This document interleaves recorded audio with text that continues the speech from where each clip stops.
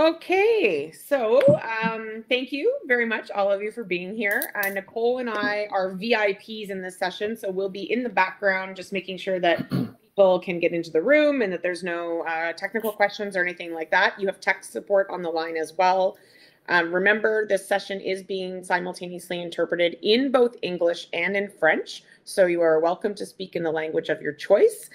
We just ask that you, as best as possible, speak up so that the interpreters can hear you. All right, I am going to mute my line and I'm going to let people into the room, Steve, and then it'll be, we'll let you just take it from the top and introduce yourself in the panel. And then as soon as you're done at the end, Nicole and I will come back online. Perfect. So I start sharing my screen right now? Sure, I think you might as well. That'll just announce to everybody what's happening. I think you can go right ahead and they'll just see you at first. Great.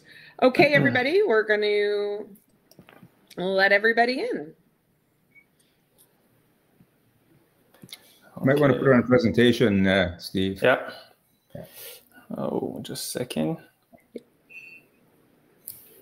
Second. Oh. Yeah, I'll wait until you're ready. Okay, that's fine. Perfect. Perfect. So welcome everybody. Hold on, they're just coming into the room still. Okay, sorry. That's all right. I would just give it 30 seconds or so. Okay. Welcome everyone who's entering and joining us. Welcome, welcome. Get you all settled, and then we will begin our closing plenary session. So just let me know, because I don't see anything except my slides right now. Yes, we've got 50 people with us and we're ready to go, Dr. Provencher. Okay, so hello everybody. It's my pleasure to welcome you this afternoon for this session on new and emerging research in PH. It is also my pleasure to present the panelists of the meetings: Dr. Sébastien Bonnet from Quebec, Dr. Nathan Bruner from Vancouver, Dr. Susanna Mack from Toronto, and Dr. Duncan Stewart from Ottawa. So as you know, the session is meant to be for questions, especially for patients and their families. So I'll just introduce some concepts of research, and then the panelists will be there to answer your question thereafter. Alors, comme vous le savez, les traitements de l'hypertension pulmonaire ont changé de façon dramatique au cours des...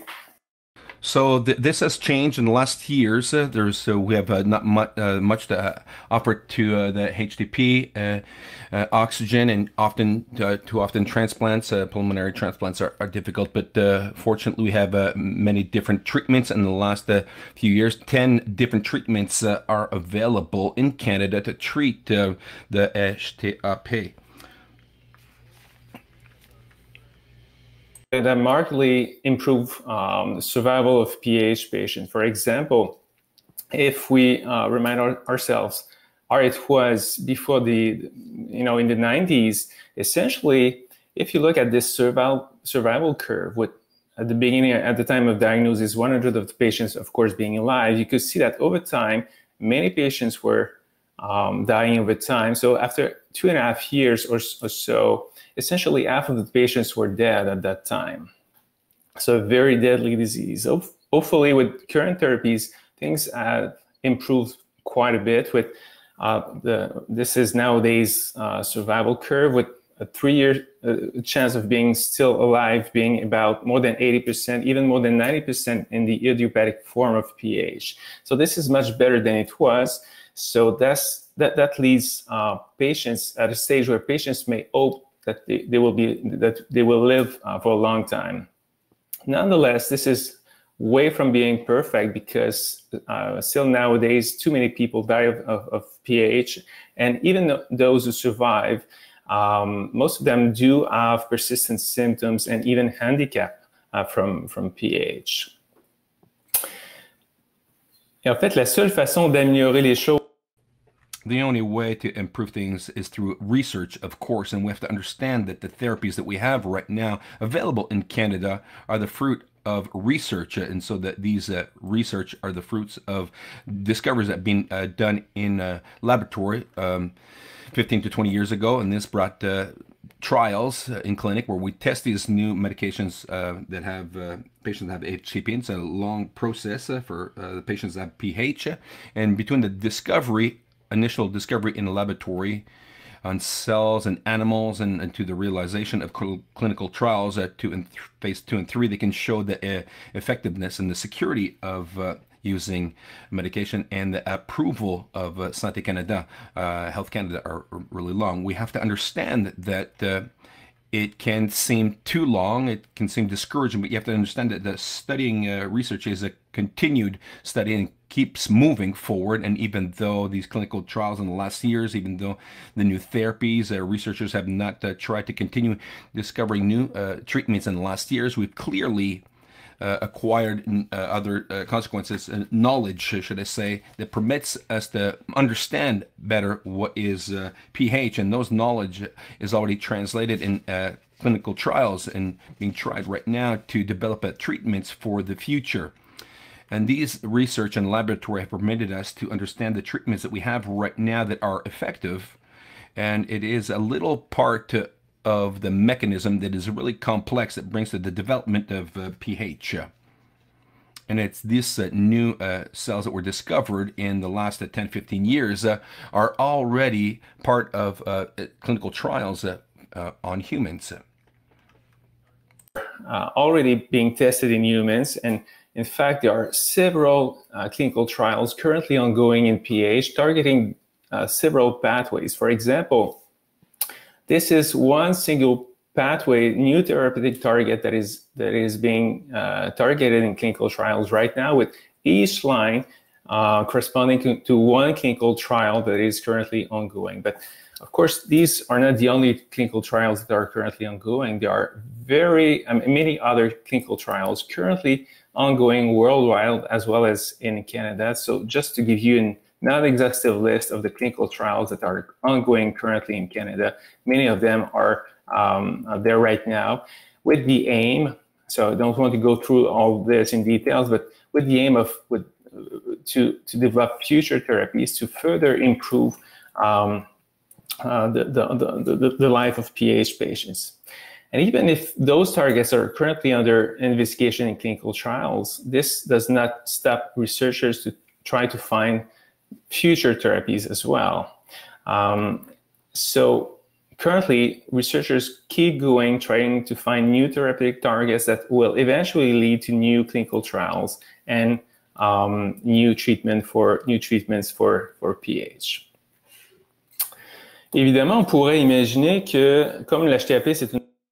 Obviously, as we know, PH is rare and orphan sickness. It is really limited research, but PH is quite impressive. Just to give you an idea, we use as researchers many tools to have a look at the scientific publications on pulmonary hypertension, for example, and we frequently use PubMed. This is publicly available. You could go and look at this. PubMed will help you to find all the all the scientific publications that are related to a specific subject that have been published over the last century or so. For example, if you type pulmonary hypertension, you will see, for example, this title. This title represents an article, and each article represents results of experiments made on cells, animals, humans, with the aim of improving knowledge, but ultimately improving patients' life and survival. But in fact, if you type pulmonary hypertension, for instance, you will see pages and pages of articles made on that. And in fact, if you have a look at all the publications that have been made on PAH, you could see that the number of publications just increased exponentially over the last 2 decades, with more than 70,000 publications in 2021 that have been made on pulmonary hypertension, representing an exceptional interest in research in PH. So I'll stop there. Je vais cesser ici. Maintenant, I will stop here and give place to our other panelists, Dr. Bonnet from Quebec, Bruner from Vancouver, Mac de Toronto, Dr. Stewart d'Ottawa. I will propose to start by a few small questions, and I will ask them, and afterwards the session will be open for your questions. And be there to answer your questions. We'll try to share the screen.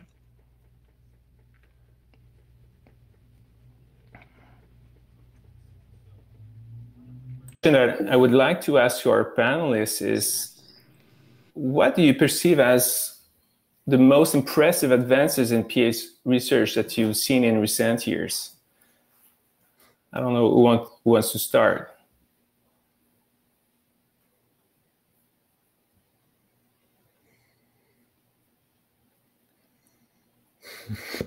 Perhaps I could ask Duncan.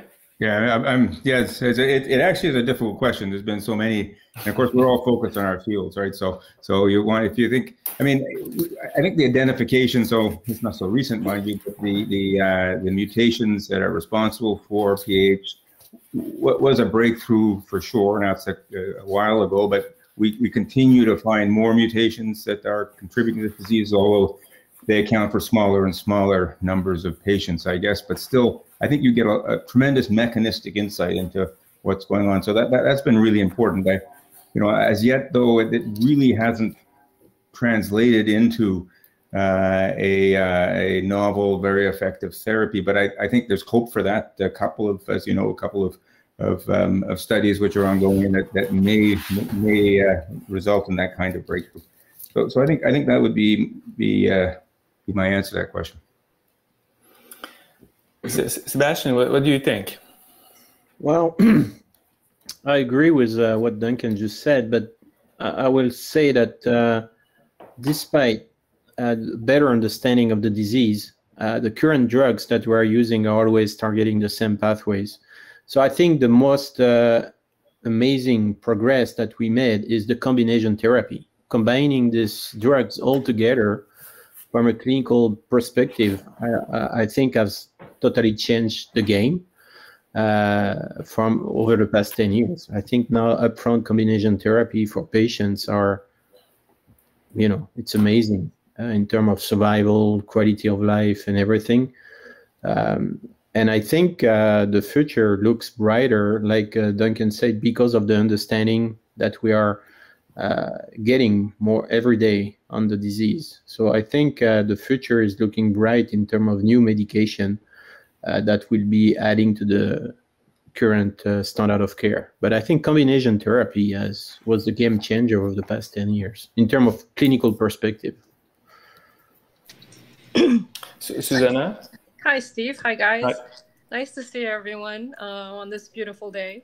So I think my vantage point on it is so not like Nathan, as you guys know, I do a lot of the endpoint measurements, both for some of the trials done in Toronto and then just in the course of clinical care. And I agree with Seb that for sure, since dual therapy or combination therapy has come, what is quite gratifying is to see how much improvement there is. I see them when they're first diagnosed and they're pretty, they've often been symptomatic for a couple of years.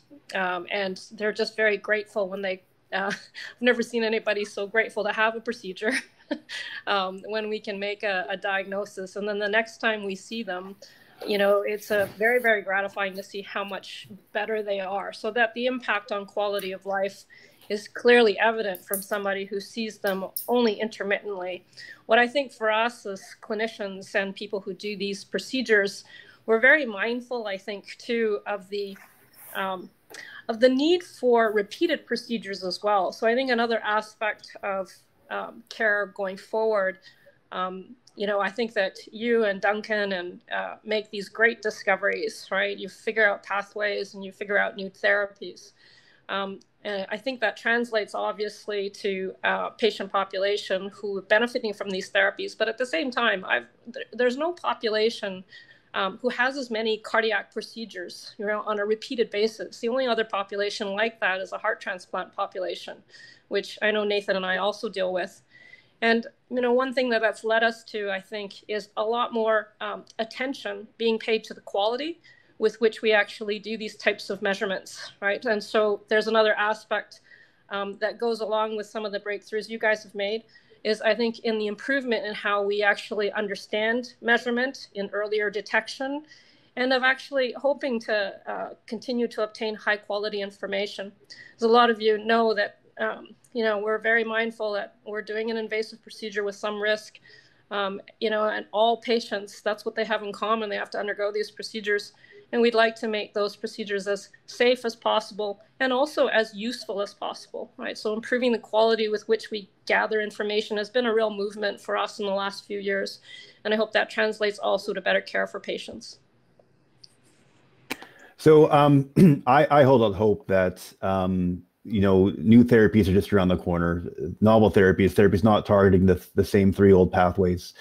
I think it's just a matter of finding the right drugs. And I'm encouraged by what I find very encouraging is the international collaboration that's been seen to the point where we can do these large multi-center trials that look at valuable clinical endpoints, not just 6-minute walk distance, but endpoints that actually matter, mortality, lung transplant, hospital admission for PAH. I'm encouraged by the greater quality of the science that's coming out from a clinical perspective.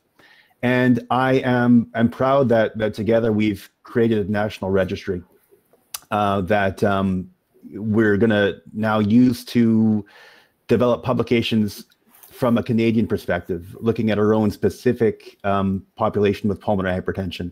And we've already gotten some publications out there at our institution, and it's time that we had to get more of the Canadian experience with pulmonary hypertension out in publication, and I'm looking forward to doing that in the coming year. Thank you all. As I said before, we now have several therapies right now, and next step is to find new ones. So what are the main challenges that you see in identifying new targets or developing new treatments for PH? So maybe I'll lead off again. So I think it's the flip side of the last question. It's what we still don't know. So I think we can only design therapies based on our understanding of this complicated disease, and I think that's not, we certainly don't have a full understanding yet. We're filling in the blanks. We've got some really good advances, some really great ideas, but I think at least my hope is, as Nathan said, that it's not so long from now, just around the corner, that the pieces will fall into place, and it'll become much more obvious how we have to target this disease. And some of this may already, we have some good hypotheses now, and there are trials ongoing right now testing those hypotheses. So a home run would really take us a long way if one of these new agents sort of basically provided something like a cure for this disease. Well, we'd be done. But my guess is we still need to figure out a little bit more and to really understand how it is that we can best manage this very challenging disease.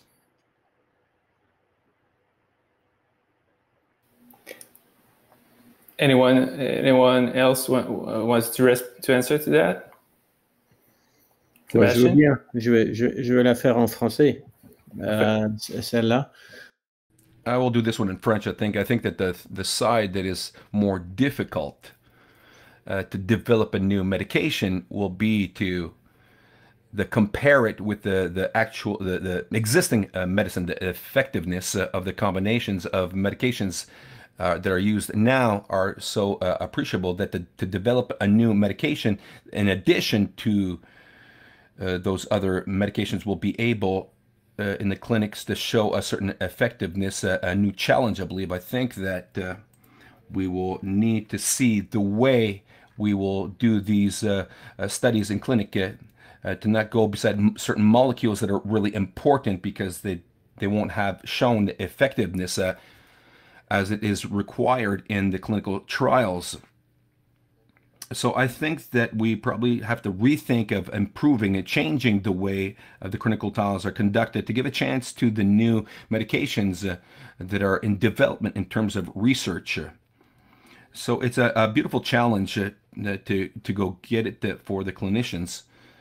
We'll have to be creative, we will say. Bon. Oh. Let's go perhaps Nathan first and Susanna after.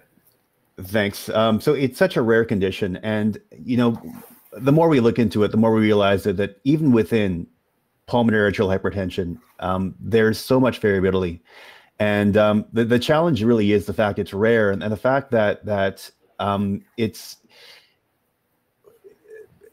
given the variability within it, it's tough to find a therapy that fits everybody and works for everybody. And I think a lot of it's going to be, as Dr. Stewart said earlier, identifying the right population, the right gene, the right target. I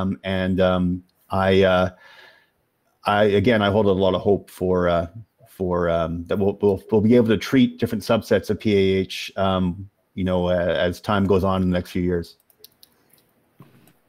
Susanna? Yeah, no, I agree with what's been said. And we actually discussed this a little bit at the think tank of how to get more creative in terms of trialing what will be, hopefully, multiple medications that, as Nathan said, the right combination for the right patient. It will demand a little bit of creativity in how we test these kinds of agents. So traditional clinical trials in patients is a bit challenging in a disease with a smaller population. I think the other thing I would, another area to think about is earlier detection. I think we have a much better appreciation, just in the last several years. We now have a greater appreciation of some of the implications, even of very, very mild pH. As most of the crowd knows, even the very definition of pulmonary hypertension, at least from the point of view of just measuring a pressure, has changed over the last couple of years. And our threshold for calling something pulmonary hypertension has dropped substantially. And in fact, I think that that people are symptomatic long before we can actually detect with the tools that we currently use, which are really relatively crude. So I think another sort of big challenge going forward is earlier detection, particularly in populations, that we know have risk, like patients with connective tissue disease. There's got to be a better way, right, and an earlier way to detect disease. Thank you, Duncan and Nathan. We're talking about the good treatment for the good patients, and was wondering, other fields in medicine have made significant advances in regards to precision or personalized medicine. Have you seen any development in PH, and how do you see the future of personalized medicine in PH? Yeah, I think it's we're a little behind perhaps cancer and some other areas where this is now de rigueur, this is how it's being done, and this is how you deliver the best therapy. I think it's partly because, again, we don't have the biomarkers or the that we need, or the signals that we need to really understand different groups that we're beginning. I mean, I think there's been some interesting, again, in the research side, some therapies. I'm thinking here about metabolic therapies and the work that Evangelist Mikolakis has done, being able to identify patients that have certain SNPs of genetic variants in important pathways that regulate this, and they seem to be more likely to respond. So I think that's what we really need. And again, as we have a profusion of new therapies coming in, as Nathan and Seb pointed out, it's going to be challenging to figure out which therapies are best for our patients. And I think heart failure is well into this now. And we may need to figure out ways that we can identify patients that respond to certain kinds of therapies. So it's personalized medicine. So that's an area I think we need to do a lot more in.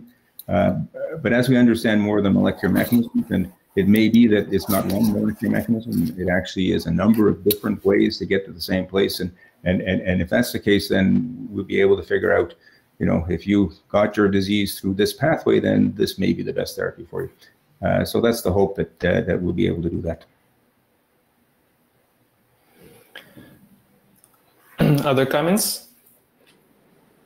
I make one other comment about what Susanna said, and I think it's really important, is that when patients come to our attention with symptoms and shortness of breath and signs of pulmonary hypertension, they're already well advanced in their disease. And again, you know, from a physiological point of view, before your pressures go up, you've got to lose the majority of functional microcirculation.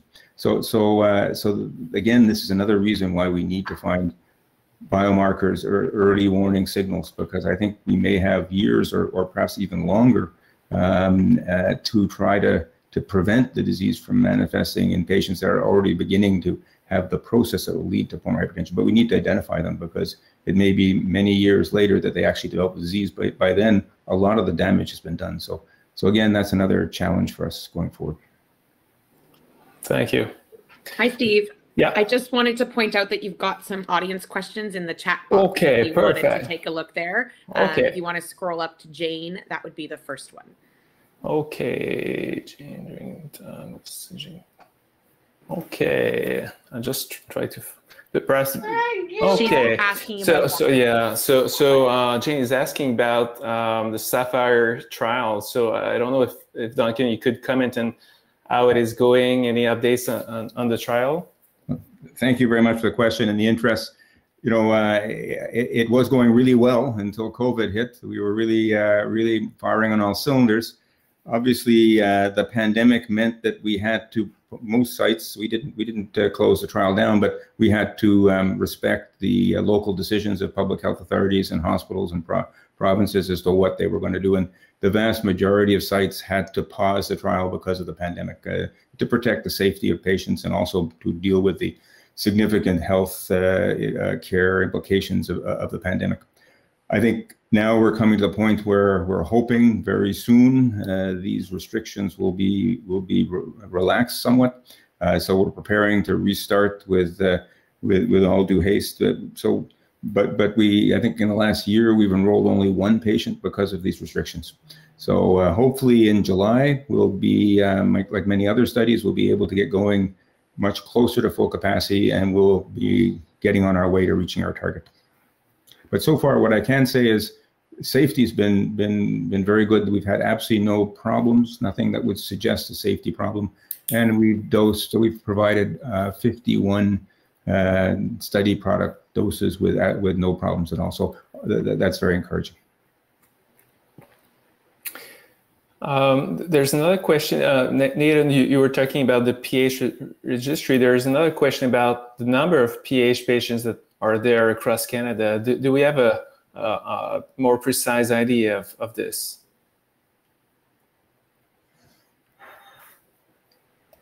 That's a very good question. So I can't give you an exact number. We haven't yet pooled the data, but we're getting in a state where we can definitely do that.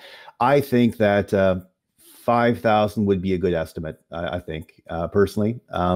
Looking at our numbers, we have, if the people in our registry in Vancouver, we have close to 1,000. I think that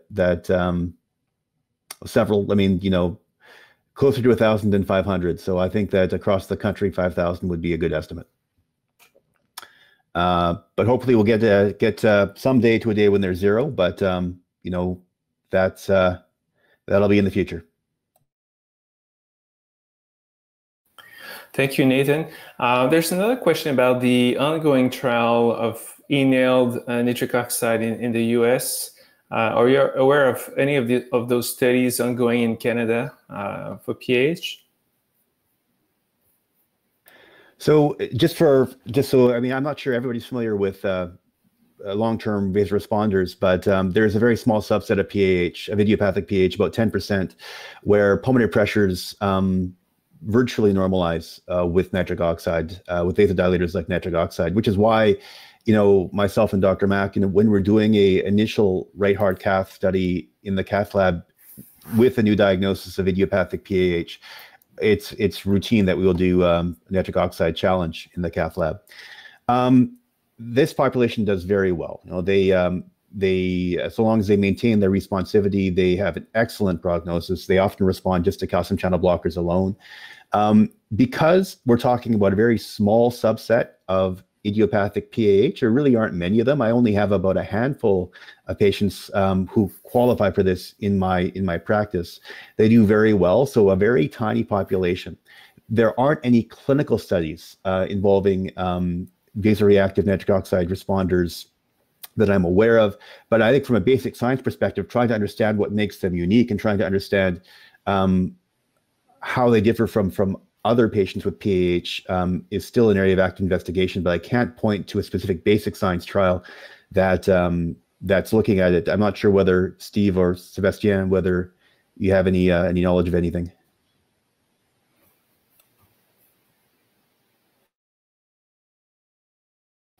I don't know, Sebastien, if you want to comment on that, or? Vas-y, Steve. Well, there's an interest about nitric oxide for responders, but there's been also interest using this treatment for non-responders as well. So especially patients that are already, because inhaled nitric oxide requires continuous treatment with airflow using nitric oxide. So there's been interest to give that treatment to patients that were already on long-term oxygen therapy as well, including those who are non-responders as well. But I'm not aware of any Canadian sites participating in that trial right now, personally. Okay, there's also a question about, so Duncan was talking about genetics earlier, and there's a question about whether mutations do have any implication in terms of prognosis, response to therapy, a better response to some therapies as compared to other therapies. I don't know if you want to comment on that, Duncan. Yeah, so very good question. Definitely the presence of mutation, particularly the most common mutation, the bone morphogenic protein receptor 2 mutation, does confer a more aggressive disease with a worse prognosis overall. So it usually presents at a younger age, and the survival is not as good. So I mean, there's value, I guess, in knowing that and being aggressive about the therapy. The same may be true for other mutations, but there's less information available because they're much more rare. However, it may be that, and again, we're not there yet, but for instance, in patients that have that mutation, there may be a specific mechanism by which they develop their disease, an imbalance, for example, in terms of the signaling between different molecules like the BMPs and the TGF-beta system.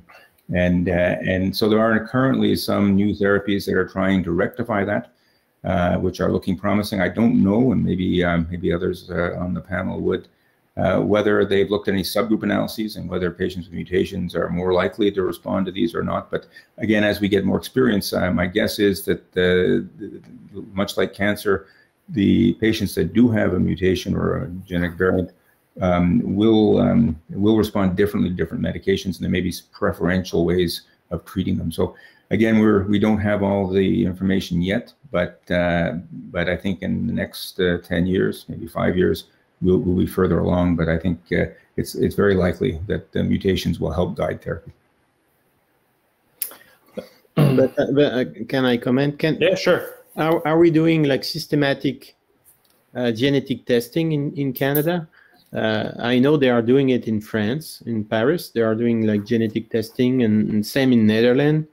They are doing genetic testing in every single PH patient, but I don't think we are doing this in Canada. I don't know whether Nathan wants to comment, but I mean, part of the reason is it carries with it this significant. One has to manage the consequences of doing genetic testing. Certainly, especially when that genetic testing doesn't actually help us right now in terms of managing the disease. So there's need for genetic counseling. There's privacy concerns. There's there can be even financial concerns in terms of insurance and other things. So it's not, so there are social and economic implications of doing that. So I'm not sure how they do it in France. Sometimes you can do it in such a way that you don't share the results, so that you just use it. It's just done to inform the science, but that has implications too. So I know certainly in our center, we've gone back and forth and about trying to do that and participating in some of these larger consortium. But there are some issues that you have to address. Sorry, I was distracted by the chat a little bit. Could I hear the question again? So the question from Sebastian was, do you do systematic genetic testing for your PAH patients? So yes, for PAH we are for idiopathic PAH we have been selective, but we are expanding it. Over the past few years, we have been doing it more routinely. There's another question on the chat about how the Canadian registry works, and patients ask whether they need to register themselves or through their PH center. So I don't know, Nathan, if you want to comment about how the registry works and what you can get out of it.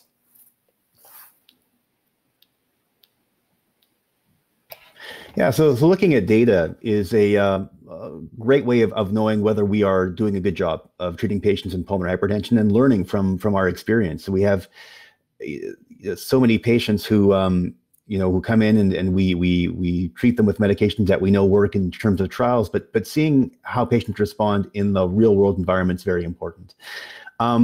So in participating sites, and most of the centers across the country are participating, there's a consent process. So there's a consent letter that is provided often when you're first seen in the pulmonary hypertension clinic they ask whether you would be willing to have data arising from your visits incorporated in the registry and used for research and completely anonymized. So anything that could be used to identify you as the person who the data was derived from is removed. And what there are a few things that we're hoping to look at across the country, outcomes based on certain patient characteristics, who is being well served. Recently in British Columbia, we looked at outcomes based on where you were in the province. Were you living far away from the center in Vancouver? You were in a small area or a big area. We found that there really wasn't any difference in terms of outcomes, or in terms of how we're treating you, or in terms of how you're feeling at the last visit, or in terms of how sick you were coming into your initial right heart cath. There wasn't any difference that we saw, and we took that to be very encouraging. And we published that in a medical journal earlier on this year. So it's research like that can help to just let us know that we're doing the right thing. But again, participation in the registry is something that's done in a site that's participating through a consent process. If you, certainly in terms of the actual form and how to get involved, if you talk to your PH doctor, they'll be able to give you the details. Thank you, Nathan. There's also a question about, COVID has brought up very bad things over the last 15 or 16 months, but do you suspect that there will be some benefits that come out of this global pandemic in regards to PAH in terms of research, patient management, treatment?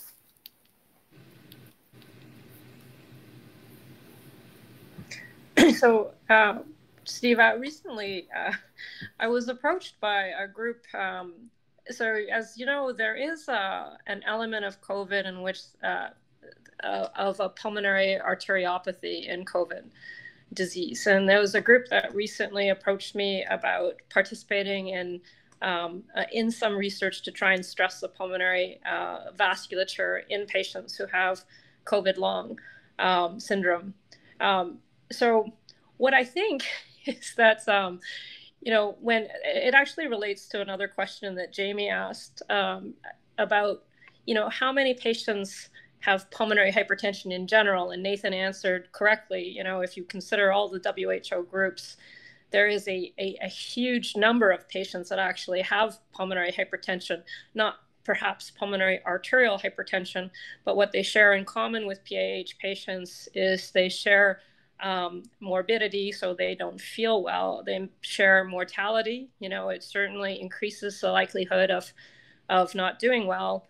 And they also, share, unfortunately, the stress to the right ventricle, which is another huge area of research, is to understand how to to help the right ventricle be more resilient. So one thing I was going to ask the rest of you is, so when we are talking about PAH specifically, all of the great work you guys are doing, I was curious about how you maintain funding. When it's a group of, when it's relatively small group. I'm sure you've heard this before, right? This is a relatively small group of patients, but there are. So COVID brings up an interesting opportunity, yes, and other diseases in which pulmonary hypertension is a problem also bring up, the generalizability of anything, any sort of research that studies really the pulmonary vascular challenge to the right ventricle. These are ways that we can enhance or increase our capacity to do research for several different diseases, including pulmonary arterial, that will benefit pulmonary arterial hypertension. So I did have like a little question for you both, for the group, as to how they find the funding landscape for their work, specifically in PAH, out of curiosity. And I thought, Jamie, that your question was really important because, if you look at an advanced heart failure population, which is another area where I do a lot of PH work, over 70% of patients, particularly with the new definitions in advanced heart failure, have pulmonary hypertension, right? So there's a lot of potential and a lot of cross-fertilization, right, between different scientists in different areas. So I don't know who wants to answer Susanna's question. Funding is always a challenge, and we always feel fortunate when we get funding to do the work we want to do. It's I think as Sebastian said, there's a lot of interest in this area now. So and the biology is very exciting, so I think that helps. So it's a very topical area,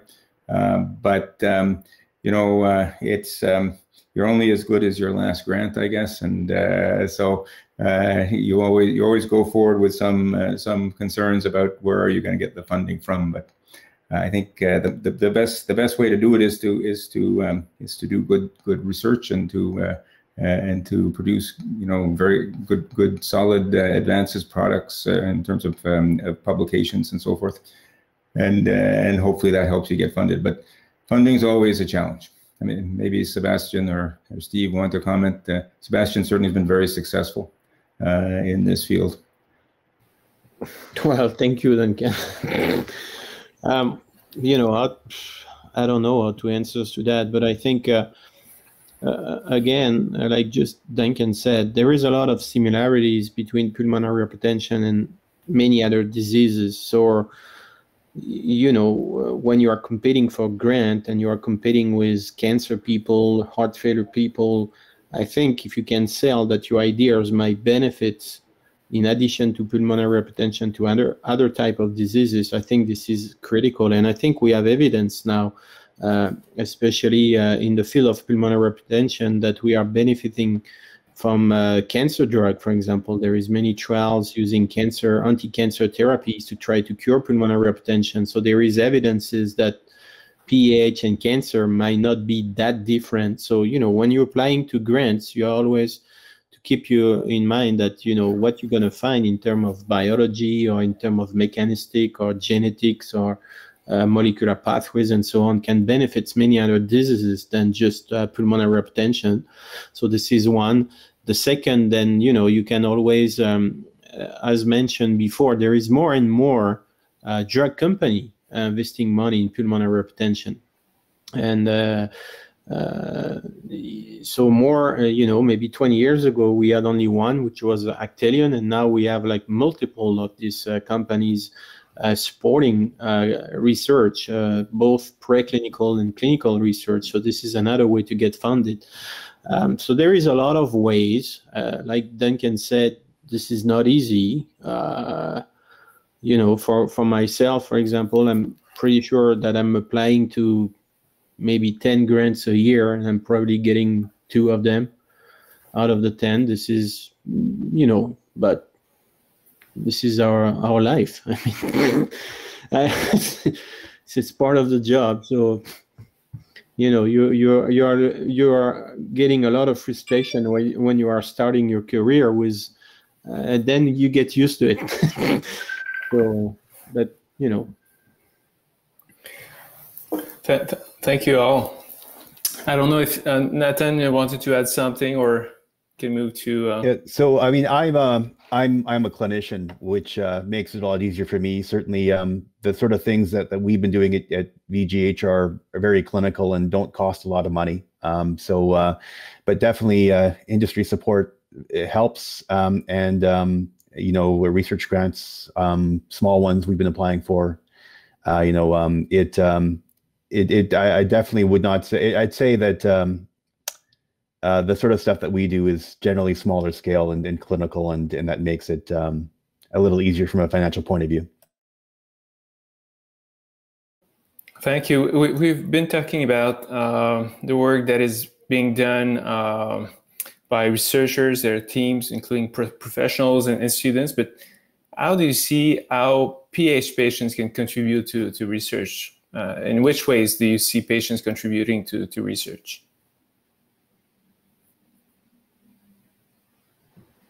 Maybe I'll start. I mean, there is a tremendous sort of growth in interest, and in terms of having patients participate in research, not just as participants in the trial, but also at every stage of research, sort of advising, in the design of trials, or even about what kinds of trials should be done, and then in designing trials, in particular endpoints. What are the endpoints that really matter? And so this is something that is increasing progressively, and I think in current trials, and certainly in future trials, having patients participate at all aspects of the design and the execution of the trials is really going to be necessary to really make sure that we're designing the trials in appropriate fashion, that we're choosing the right targets, and that we have the right endpoints that are going to matter to our patients. So I think we're recognizing how important their contribution actually is.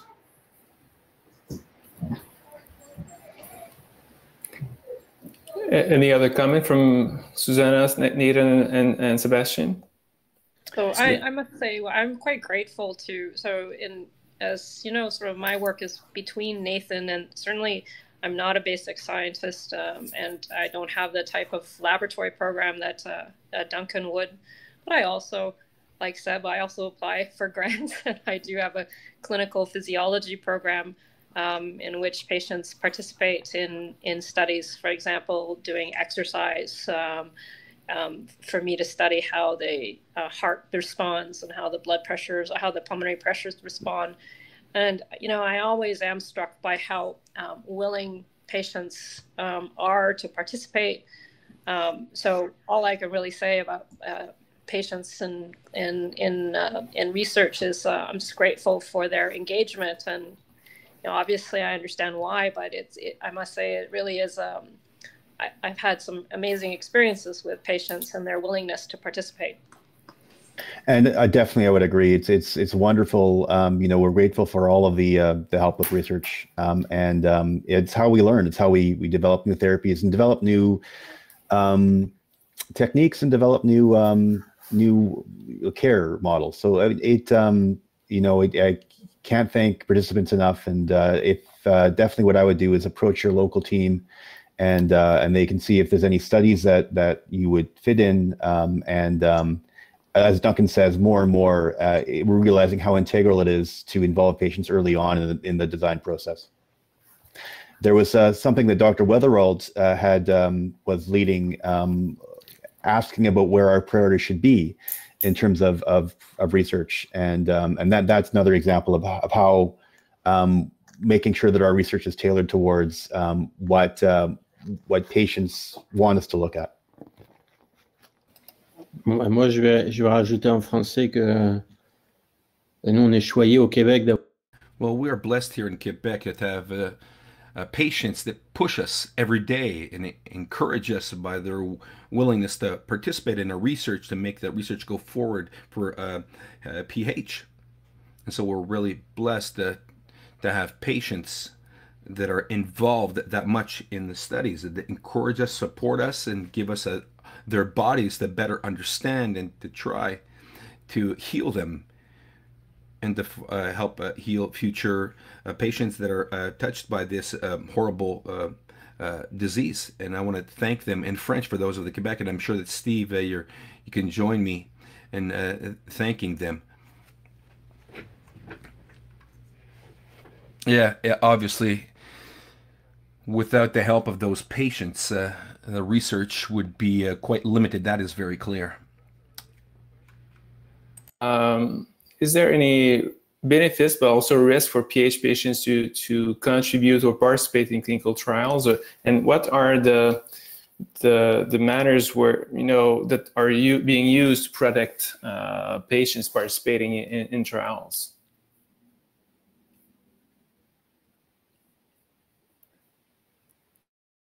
Maybe I'll go first again.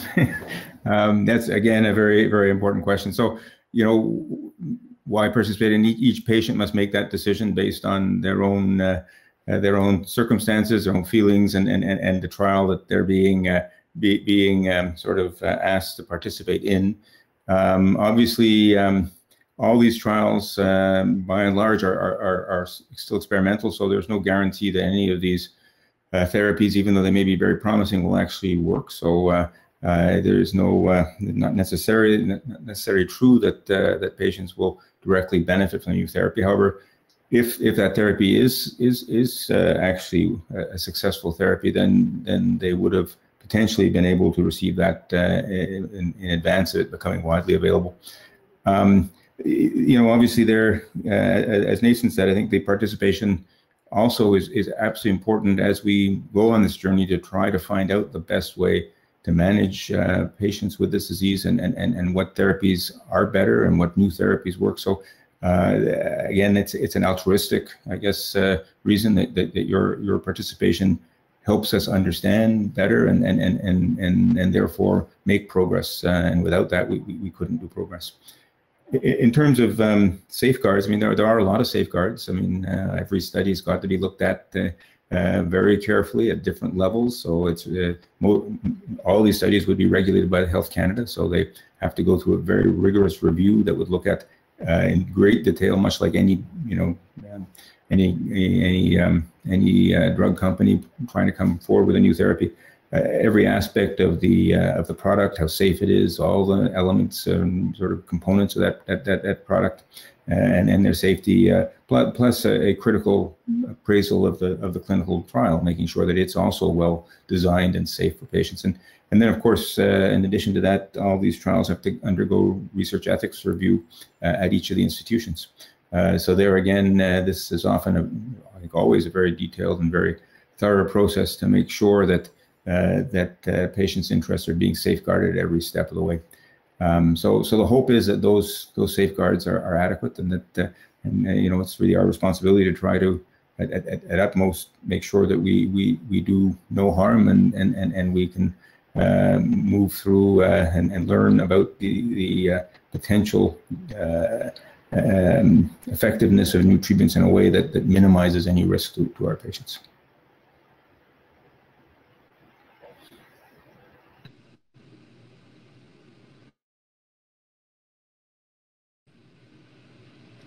Oh, Steve, you're on mute. Sorry, thank you. Another question related to funding. Do you think that the recent move by the federal government and other governments as well to reduce the prices for drugs will end up reducing funding from drug company for research in Canada?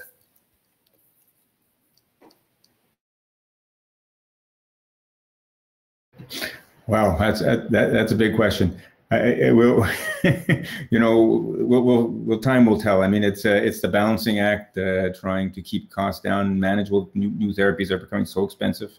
Certainly in the cancer area, some of these therapies, the CAR T therapy, for example, has been so expensive that it's very hard for provinces to provide that to patients. So there's a real issue or concern there. On the other hand, drug companies invest a lot of money in development of therapies. That they want to make sure that they're able to be able to benefit from pricing that allows them to recoup those costs, and of course they're mostly the private sector, obviously, and they have investors, and they're responsible to their investors in terms of profit. So it's that dynamic, right? Yes, we're a pretty small player. I think you can achieve. I'm not sure. I'm not going to comment on the current government's strategy and whether it's the best strategy, but I think you've got to work at that, and I think it's possible to achieve a balance that social responsibility in terms of paying fair prices, but still providing the environment that will attract and maintain private sector interest in Canada. Not easy. Thank you. Perhaps a quick question regarding any news on the implantable pump being available in Canada anytime soon? So I don't know, Nathan, if you're aware of any development there. Yeah, so you're referring to the implantable treprostinil pump, I believe, and I am not. There, other than some discussions a couple of years ago, I don't think it's moved any further along. It's not that I'm aware of. Duncan, have you heard anything else? Yeah, not recently, but yeah. So I don't know the exact timeline, but hopefully that will become available. It obviously would have a lot of convenience and advantages for our patients.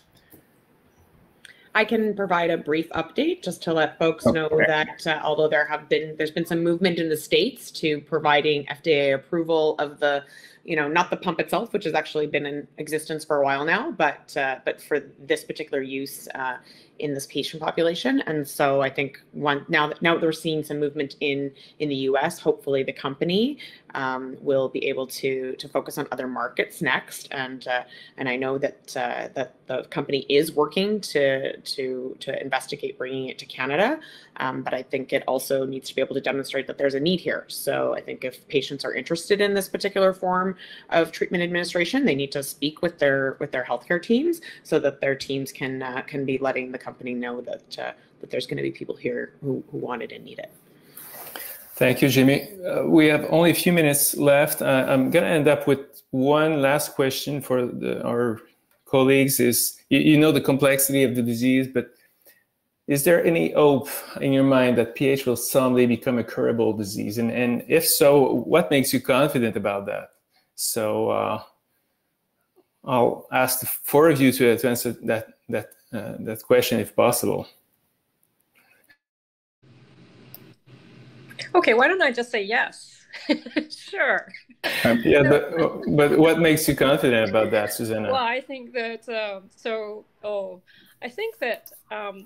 just to put it in context of, so I am a heart failure physician. Disease with, that affects a large population. And I think that when I simply compare the progress that's been made actually, right, side by side for a condition with, with the barriers of how small the population is, perhaps, and so on.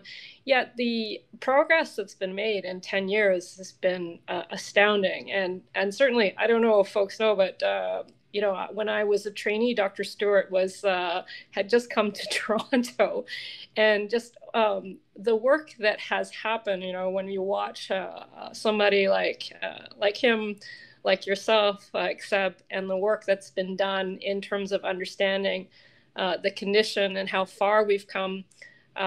There's obviously, and Nathan said it at the beginning, that he's really optimistic, hopeful. He's seen so much so much development and change. The speed at which that's happened has been incredible over the last few years. Though, I think that we've already talked a lot about about the other things we would need to make progress, right? So I think early detection and biomarkers, as Duncan said, would be a huge barrier that we need to get through. But I have hope. Yeah, I'd like to echo that. So I am an optimist at heart. But even then, I mean, when you look at the the curves that you showed earlier in your presentation, Steve, you look at where we came from, 40 years ago, and we had nothing at all, to a situation now where we have 10 drugs available. We start early. We definitely have changed the disease course. Irrefutably, we've changed the disease course. There will be a day when it's curable. It may not be everything at once. It probably won't be everything at once. It'll be little bits once we identify what particular genes are responsible for which part of PAH, and hopefully be able to target them one by one. But I think what we'll see is ongoing progress, and I definitely hold out a lot of hope that someday, maybe not in our lifetime, but someday when people can not have to come and see me in clinic, and we can focus on other things. Duncan? I would agree. I think, again, I tend to be an optimist, but I think if you just, and the reason I think it's going to be curable, or at least preventable, maybe both, is that we're really we're beginning to develop exponential increase in our understanding of this disease, and the technologies that are available both to understand the biology as well as the treatment of it are really developing in leaps and bounds. So I think there's every reason to believe that at some point we will be able to master this challenging problem. Thank you, Sebastian. Well, of course, if you don't believe in what you do, you should simply stop doing it. So of course that we're going to cure it. It's it's just a matter of time, and if you look at the research community, what we have done with COVID-19, within 1 year, we have been able to develop a vaccine. So just a matter of working all together toward the same direction, and I'm sure we're going to cure it at some point.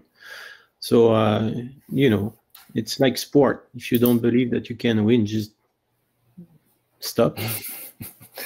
So I think the question is like, nobody can say no. So that last comment was about the Canadians in the playoffs? Well, if you watched the game last night. Yeah, that was good. Yeah, you've got to believe. You've got to believe. I mean, they only had 10 shots and they won the game in overtime. I mean. So on that, I'd like to thank all the panelists. The time is now over. Merci à tous les panélistes et tous les participants à cette réunion-là. It was a pleasure to thank all speakers. Hopefully you enjoyed the session. So again, I'd like to thank all the panelists. Have a nice day, everybody. Bye-bye all. Bye-bye. Bye, everyone. Go Habs.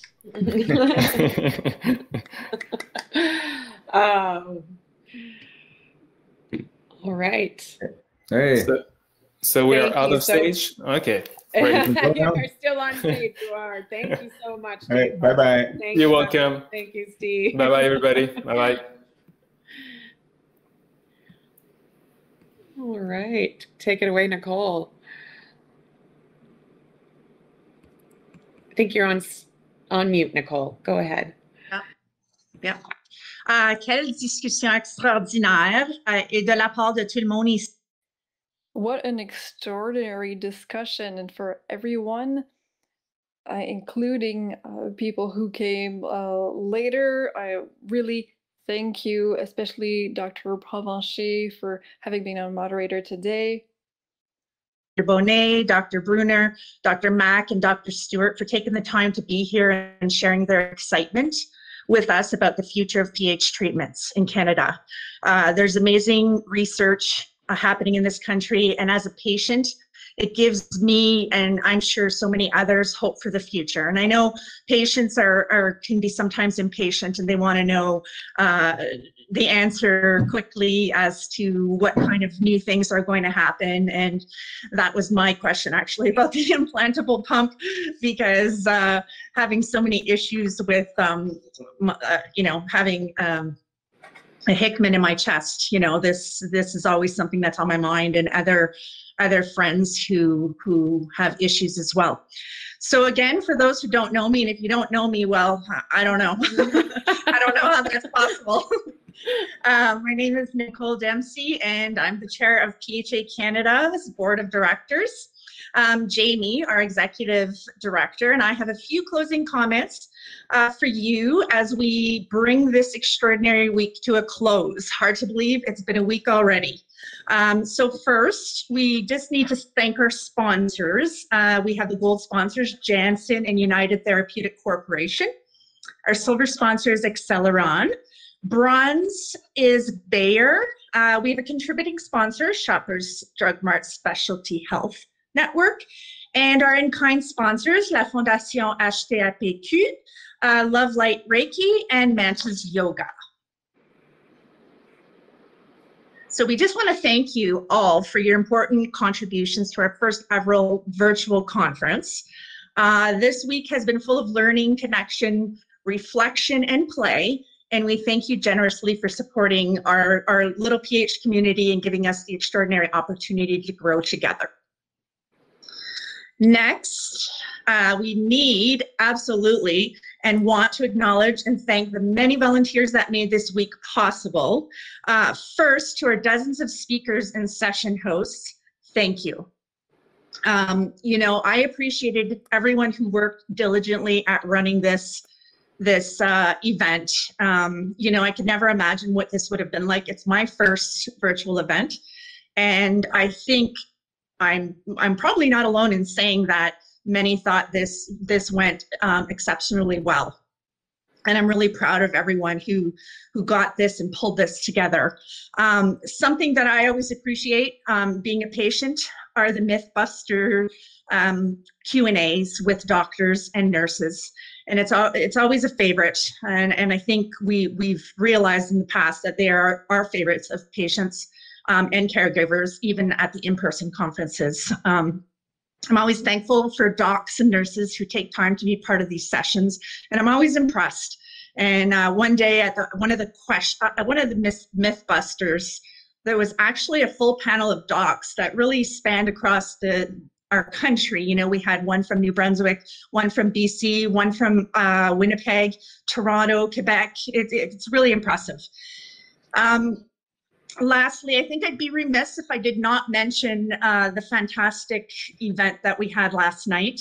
It was our, well, let's say it was our talent / open mic / mishmash event hosted by our own Jane.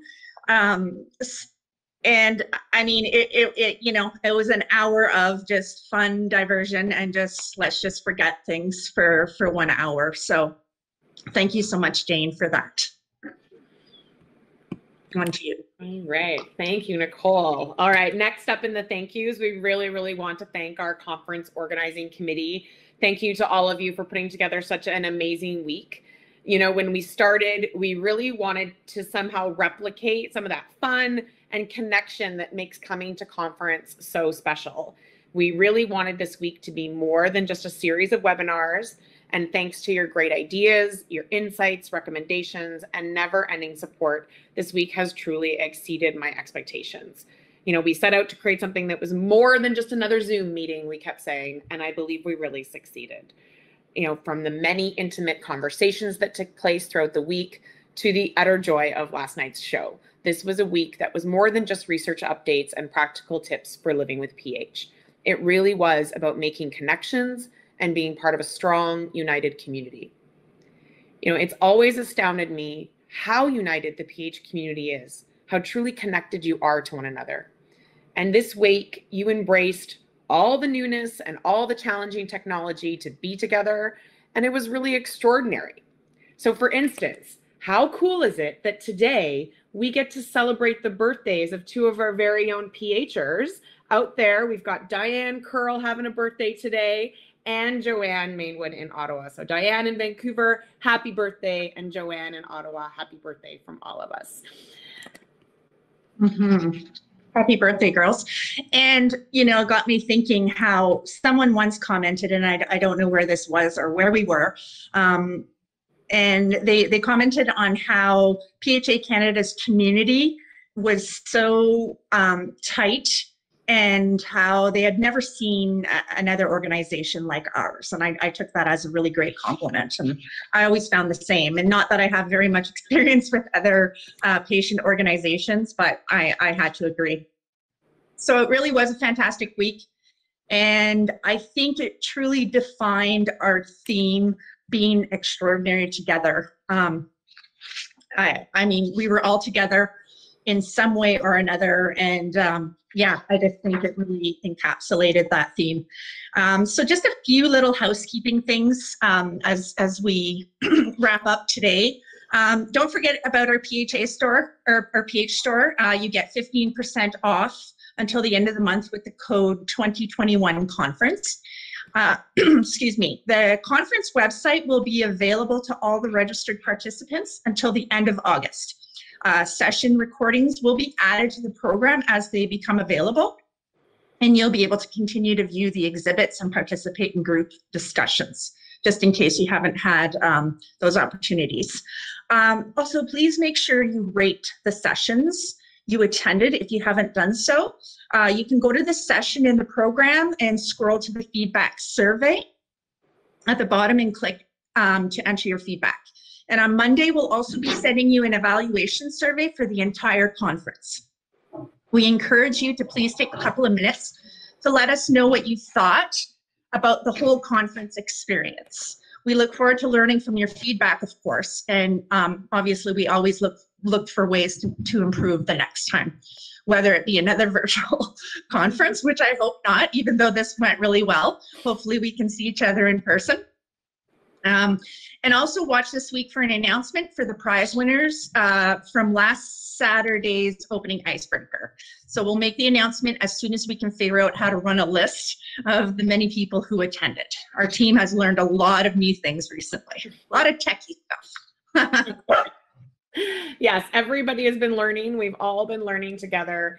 And so I just really want to take this opportunity one last time. One of the best parts of conferences is, of course, getting to, for the team, is getting to spend time with all of you, to meet all of you, and to spend time with the leaders of our organization. So we're going to take a little moment here to bring up our PHA Canada staff team so that you can all see them and get quickly introduced to them. The team is very new, but they just jumped right in this week to help make this week's a success. So we're going to bring them all out here so that you can get introduced if you haven't already. We've got Darren, here comes Samantha and Milena. Ashok, where are you? Are you out there, buddy? Come join us. Anyway, all right. Well, while we wait for Ashok, I'll just ask everybody here. We don't have much time, so I'm not going to go around. We've got Darren, our new manager of strategic initiatives, soon to be coming to you from Toronto. Just give him a couple, I don't know, like a week and a half to get there, and he'll be your Toronto-based PHA Canada person.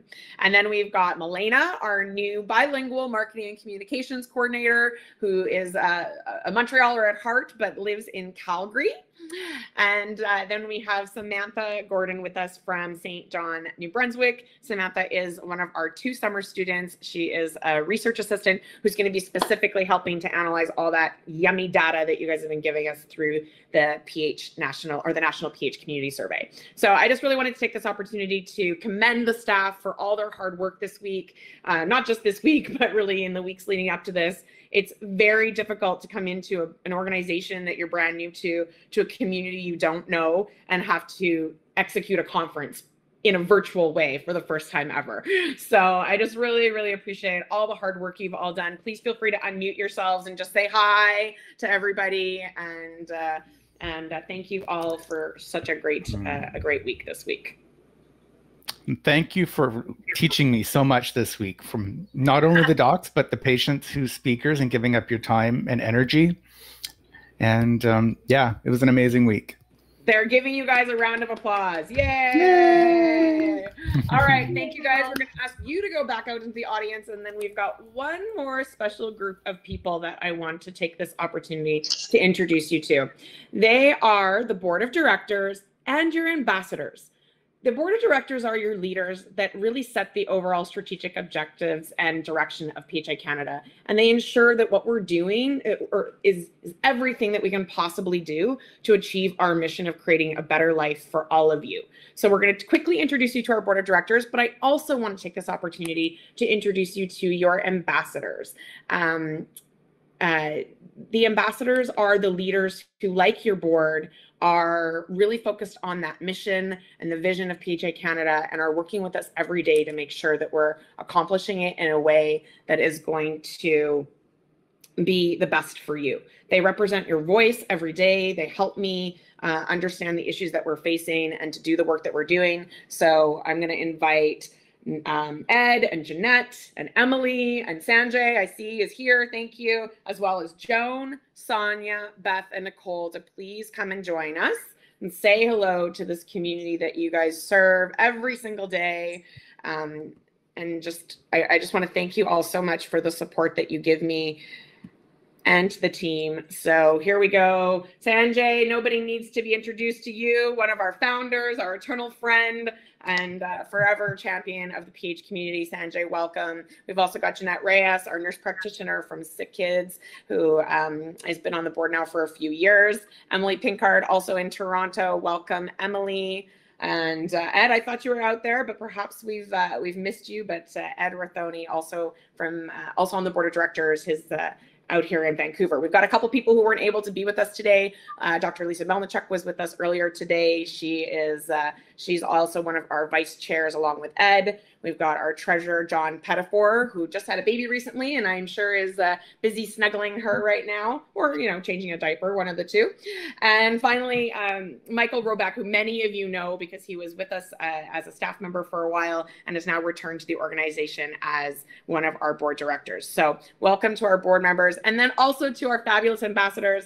We've got Beth out there in Halifax representing the East Coast. Sonia is her fellow East Coaster ambassador. And then we've got Joan Paulin from Ontario, from the Toronto area. And Jazz, I thought you were with us too, but nobody needs to be introduced to Jazz. Jazz is our other ambassador out here in the West Coast. I just really wanted to acknowledge all the hard work that these folks give every single day to just really make sure that PHA Canada can be the best organization possible. And I also wanted to say that if any of you out there want to see yourself amongst this group of people, all you have to do is let us know. We are always looking for more ambassadors, and in particular right now we've got some needs in Quebec and in the Prairie region, so we're always looking for more people to join our ambassador team, and the board of directors has a little bit of room on it too. So for those who want to really maybe step up your involvement and get involved on more of a leadership level and to work with all of these fabulous people, I encourage you to let me know. All right, anybody want to say anything while I've got you? Mr. Jazz, where's your purple? Look around. Wave, I'm everybody. sick. Oh, poor Jazz. She's had a busy week. Oh, Yeah, second one. Oh, it's her vaccine. Still. Okay, well, you'll be over it in a couple of days. I'll be over it. PHA Canada next is going to create purple pajamas just for you, Jazz. Excellent. He's going to tell me that it's a fundraiser in a second. Yeah. So the good thing is I was able to attend still, right? Yeah. That's great. Because you can be sick and still come. The blessings that we have. All right, everybody. Well, I don't want to keep everybody too long. I just really want to take the opportunity to acknowledge you all. Thank you so much. Thank you so much. Out into the audience. And then just a couple of final closing words. All right, back over to you, Nicole. So, as you know, it's time to say goodbye. All good things must come to an end, I guess. So the story goes. So again, thank you so much for being part of this, our very first virtual conference. It won't be our last gathering together, that's for sure. We'll hopefully be in person the next time. We appreciate you guys sticking by us through everything, and as we tried new things. And you really, really are extraordinary. Thank you. Yes, and thank you, Nicole, for being my my partner in crime this week. I really appreciate all the support that you've given. Thank you to everyone out there. It really has been a wonderful week, and it has been so nice to see your faces. As Jazz has reminded me, it's been very nice to be able to see you all without your masks. I do have 3 very brief but very important parting messages for you. First and foremost, Happy Father's Day to all the dads and other father figures out there. I can tell you that Jesse's been putting in a little bit of overtime here. Sadie is now sleeping, or else I would bring her out to say hello to you all, but thankfully she's napping right now. So anyway, Happy Father's Day to all of you. And then second, I wanted to wish a very happy Pride to my beautiful queer family. In Vancouver, we don't march until August, so we get to celebrate Pride all summer long. And finally, I wanted to acknowledge that June is Indigenous History Month and that Monday is Indigenous Peoples Day. I personally am very honored and very privileged to get to live on the lands of the Musqueam, Tsleil-Waututh, and Squamish peoples. And I do hope that as settlers, immigrants, newcomers to this country, we will all take time to learn a little bit about the peoples and the nations that have been here since time immemorial, and just learn a little bit about not only their history, but of the many valuable contributions that they are making to our local communities today. So with all of those things happening, I hope you have something to look forward to after today's session, throughout this weekend, and throughout the rest of the month. Thank you so much to all of you. We appreciate you so much. I hope your week has been as extraordinary as mine. Have a wonderful summer, everybody. Thank you. Bye.